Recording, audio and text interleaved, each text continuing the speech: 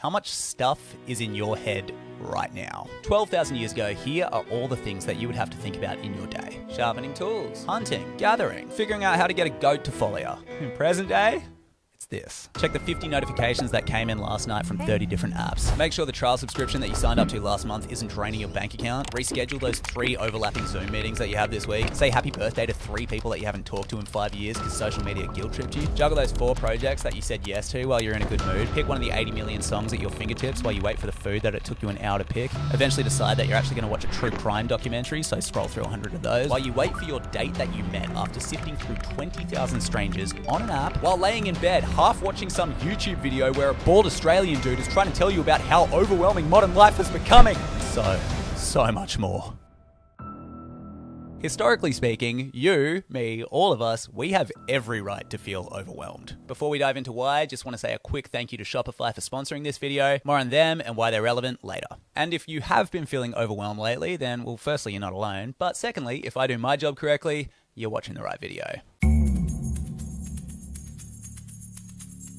Skylab was the first ever United space station, and in 1974, Skylab 4 was set to be the final mission to that station. Given that this was the last mission, NASA wanted to milk it, and so they overloaded the crew with every task imaginable. So who was this crew? Well, on board the rocket were 3 astronauts, Gerald Carr, Edward Gibson, and William Pogue. While these guys were extremely trained and clever, none of them had been to space before, ever. This is what's known as an all-rookie crew, and it understandably comes with a couple of problems. As the rocket takes off, one of those problems comes up. William Pogue, the pilot, gets space sick, nauseous to the point of vomiting. But not to alarm anybody, he keeps this quiet. When it's found out by ground control, the crew gets reprimanded, to the point where this mistake was printed on the front page of the New York Times. Cue tension. So, Skylab 4 gets to space, and the crew gets to work for 84 days. The missions before them had gone for 28 days, then 60 days, but now Skylab 4 was going to be up there for nearly 3 months. And on the 7th day, one of their 3 gyroscopes malfunctioned, which means they now had no backup if another breaks. To me, this feels like the equivalent of wearing a white shirt while eating spaghetti. You're not in trouble, but you're not far from it.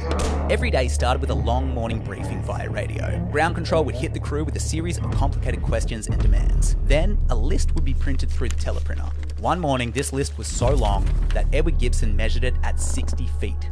After the meeting, the crew would then divide up the tasks and get to work. Some of these tasks were standard and expected, others were standard but came with a demand for increased effort. An example of this was the number of spacewalks the crew had to do was doubled from 2 to 4. And then there were the last minute tasks. Remember how NASA wanted to get the most out of this final Skylab mission? NASA capitalized on this by throwing in a bunch of other stuff. The crew's workload now included a whole host of stuff for which they had no training. So naturally, the guys get 24/7 micromanagement. Meanwhile, all of this work was hardly being appreciated. Instead, Skylab 4 was constantly being compared to the previous Skylab astronauts. Skylab 3 were given the nickname the 150% crew because of how much additional work they got done. Meanwhile, Skylab 4 were the rookie crew with the vomiting pilot and the 60-foot to-do lists. And let's not underplay the context. I will say it once again, none of these guys had ever been to space, ever. This is an adjustment to everything. Sleeping, eating, using the bathroom, brushing your teeth, even just moving. Now add the fact that they also had a mandatory 90-minute daily workout while being weightless, and it starts to stack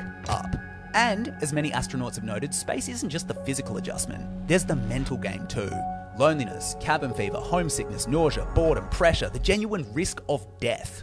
Now, add media scrutiny and the fact that there is $12 billion riding on your every move. This, as you can imagine, is a huge recipe for overwhelm.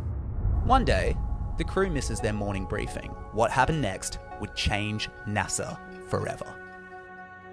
Cliffhanger! How that story ends later in the video. For now, let's talk about the nature of overwhelm itself, because the more we understand the concept, the richer the ending to that story is going to be. So this little research project on the topic of overwhelm, why am I making it, man? Well, the reason that I'm making this is, to scratch my own itch. See, I've been stretched incredibly thin in the past couple of months. It's been really, really hard. I'll give you a quick rundown. First things first, my wife Felicity and I, we became parents to our amazing little daughter. it has been this magical, emotional, and exhausting bliss. My animation studio started a new project called Struthiverse. I took on one too many illustration projects, although I am proud of them, this one particularly. My friend Bryce and I wrote a live comedy special, which we've been touring around theatres in Australia. And on top of this, I got this YouTube channel, my podcast, and any spare time that I'm not playing with my daughter, I am writing my second book.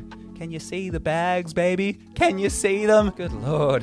In short, I have been really, really overwhelmed. So I started this research project, this video that you're watching right here. And when I came across this experiment, that is when it all started to click. This is Bubba Shiv. He's a marketing professor and an expert in something called neuro-economics, a field of study that combines economics with psychology. So Bubba Shiv, right? As an experiment, he gathered a bunch of people, put them in one room, and then he made them remember a number. Then they had to walk down the hall, enter another room, and recite that number. Some people were given a 7-digit number, while other people were given a 2-digit number. Now here's the cool part, right? When they were walking down that hallway, unbeknownst to them, somebody would interrupt them. They didn't know that this was part of the experiment, but what happened was a woman would come up to them with a bunch of snacks. And she had 2 snacks on option. She'd say, do you want some chocolate cake or do you want some fruit? Pretty simple decision. However, what happened was that the people who only had to remember the 2-digit number were twice as likely to pick the fruit.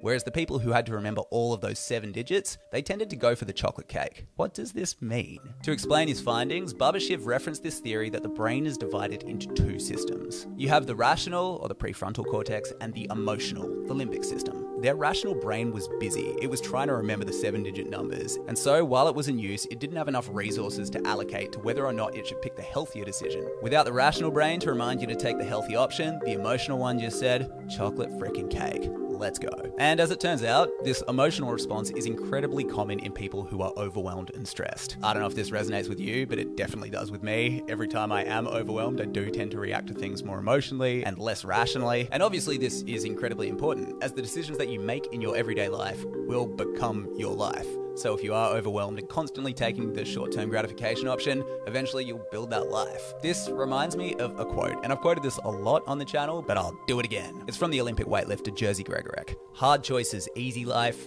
Easy choices, hard life. The hard choice makes for an easier life in the long run. But what's really cool about Bubba Shiv's research is making these hard decisions, it's not just a matter of discipline. It's also a matter of not being completely overloaded in your brain. Which brings us to the big question, how do you do it? How do you get less overwhelmed? Sounds pretty good, man, but how?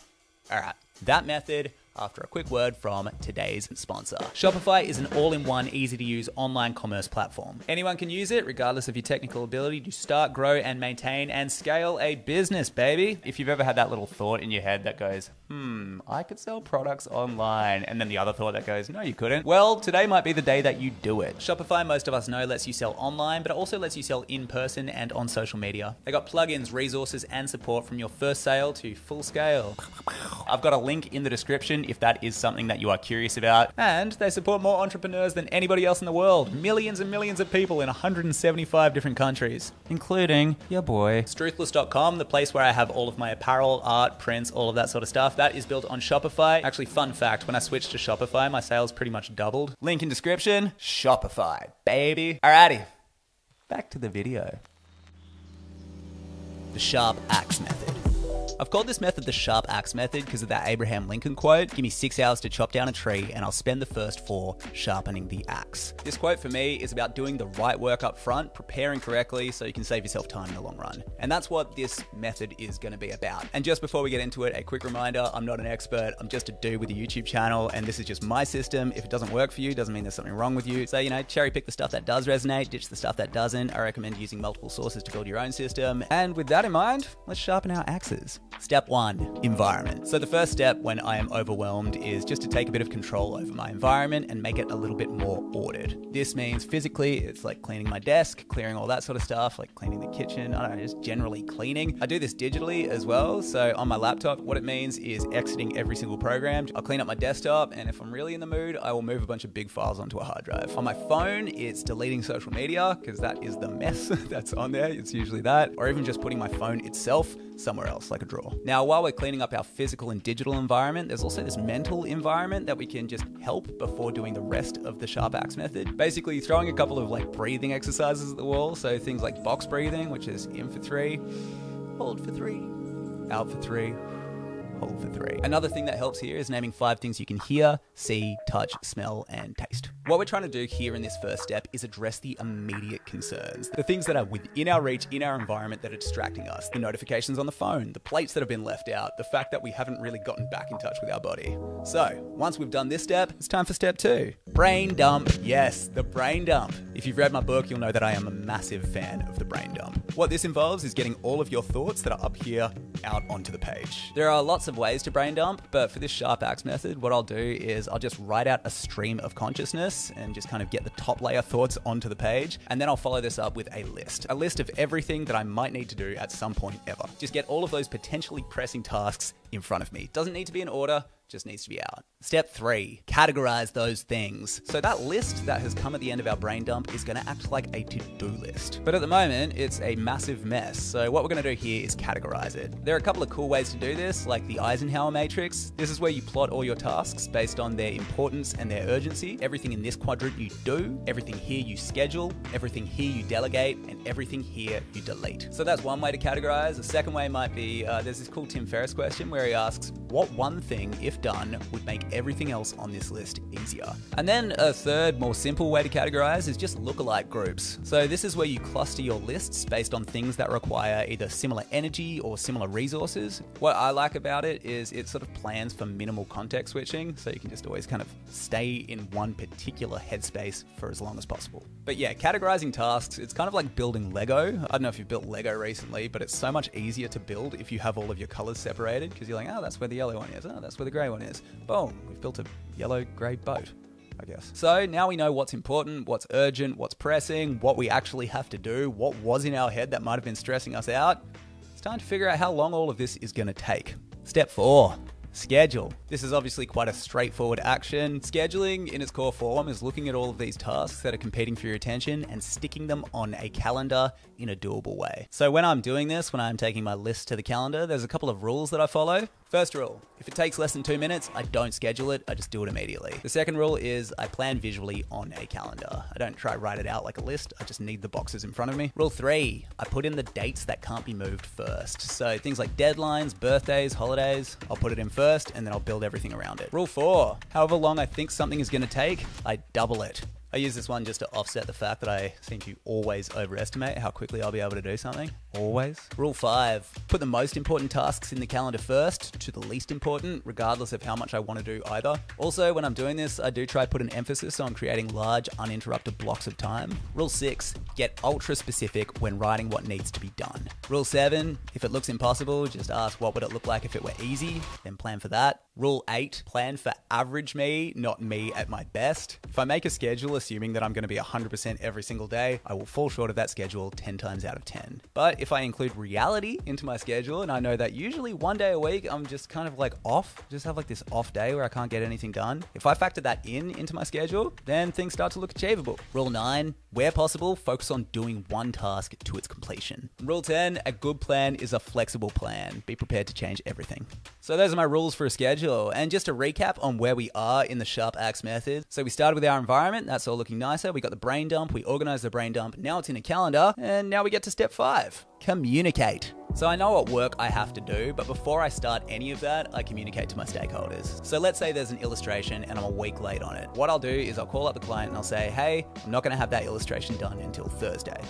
But Campbell, the schedule said Wednesday. So by telling the stakeholder exactly when they'll get something, their frustrations are a little bit quelled for the moment, and now they have a day that they are expecting the illustration on. But by the time Wednesday rolls around, they're pleasantly surprised. I'm not a completely overwhelmed mess. Yay! Or if, for example, you have friends and family relying on you for something, for me, I always want to let them know sooner rather than later that I am overwhelmed. All right. Step 6, just do it. Yes, it is that annoyingly true Nike slogan. This step is basically about following your schedule until you're a bit less overwhelmed. It's about getting through it by doing the work. If you are stuck in this stage, I've made a bunch of videos about how to just do stuff, so I'll put them in the description too. But yeah, what this step 6 is about actually chopping down that tree. And the only way to chop is to chop. So that's the sharp axe method. Fairly straightforward, probably makes sense intuitively. Ultimately, this is I guess it's about reality, right? In an ideal world, we wouldn't have to work. In an ideal world, we wouldn't get overwhelmed, but this world ain't ideal, and we are working and we are overwhelmed because there's rent, there's food, there's everything. And all of it's just hitting your head every single day, and meanwhile you're thinking, dude, I didn't even want to be born, we're just floating on a rock, we're monkeys, there's a freaking sun in the sky, and also, you just happen to be alive in the largest communication revolution known to humans. It's not ideal. However, it does leave one big question unanswered. Why did this happen in the first place? Why did we get overwhelmed? I mean, up until now, we've mostly been talking about curing overwhelm, but there's also prevention. A final thing that I like to do once I've overcome a particular period of overwhelm is sort of look back and ask, why?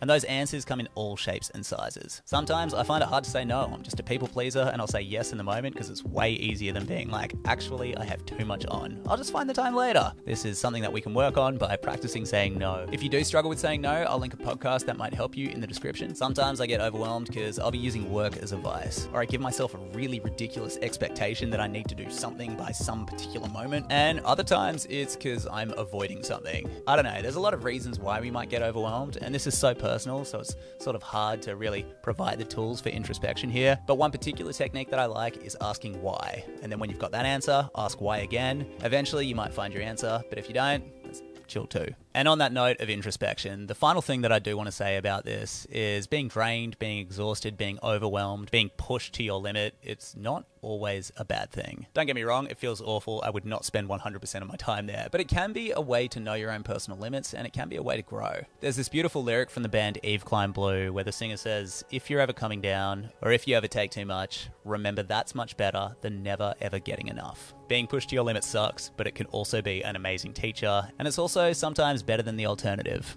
not getting pushed at all. So on that note, let's revisit that story that kicked us off. So remember those astronauts? The ones who got given way too many tasks every single day at these long, arduous briefings? The first half of that story, it ended with them missing a meeting. On a $12 billion mission, this is a pretty big deal. The media saw the astronauts miss the meeting and they painted it as some sort of space strike. But the reality was just a bit more simple. They were overwhelmed. It was an honest mistake. They were genuinely in this exhausting haze that they just missed the meeting. But as it would be, missing this meeting actually turned out to be a good thing, because it let ground control know that they were pushing the astronauts too far. This led to a different type of meeting, a very important and kind of historic one. Ground control and the crew decided to air their grievances, just talk about everything, get it all out on the table. And there were some good results. Ground control agreed to stop micromanaging the astronauts, just give them a bit more wiggle room. The amount of information that the crew needed to digest every day, it was just decreased. And all of those last minute tasks that NASA was so hell-bent on, gone. So now the workload is manageable. Instead of spreading themselves thin, the crew was now focused on doing a few things really well. And given that it was the last ever Skylab mission, these changes did have their skeptics. Well, turns out these changes were great, baby. Hell yeah. So the first change was super noticeable. Morale was up. The astronauts were happy.